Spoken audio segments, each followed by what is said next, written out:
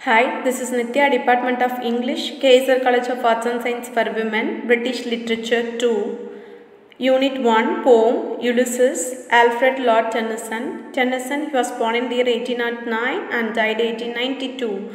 He was rewarded as a poet laureate in his lifetime. The Lotus Eaters, Lady of Shalott, The Idylls of the King. So these are all the famous works of him.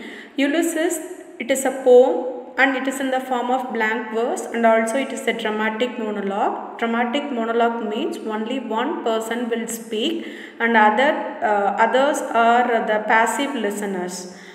So like that, Ulysses is giving a long speech about how a human should be, how we have to lead a life.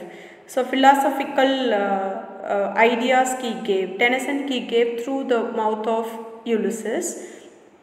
And he talked about his fellow mariners and the people, about his adventures, and the tone it is in the form of elegy, because he reminiscence the death of his friend Arthur Hallam, and in the end of the word he finished it with a very positive optimistic note to strive, to seek, to find and not to yield.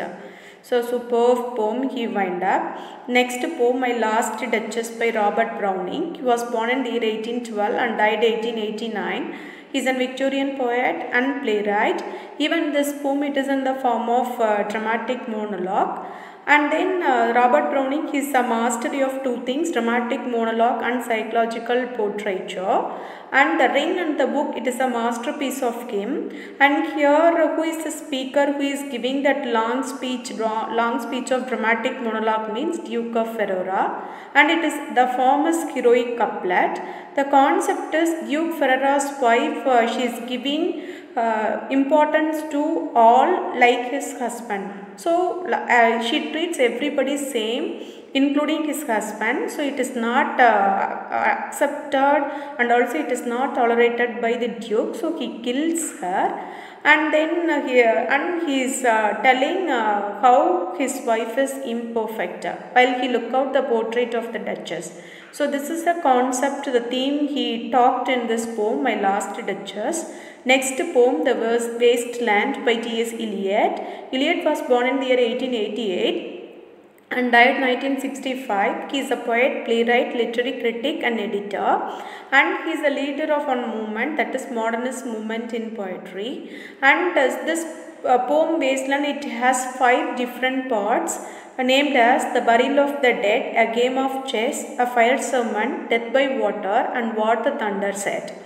So in that he discussed how the modern society of 20th century, it lacks faith, it lacks hope, and how the people they reflected without any certainty. So this is the concept he discussed.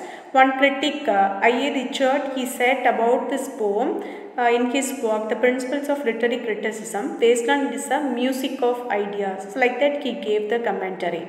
Next poem, The Unknown Citizen by W.H. Auden. He was born in the year 1971 and died 1973. He is a British-born American poet, prose writer and essayist. And Funeral Blues, it is a notable work of him because in that he dealt the political and social themes. And the poem, this poem Unknown Citizen, it has 26 lines of single stanza. In that he discussed the concept of how the human values reduced, and also how the humans they neglected because of the modern technology, numbers, letters, because of the technical development. So he satirizes the government system and also of the citizen as well as the soldier neglected by the society.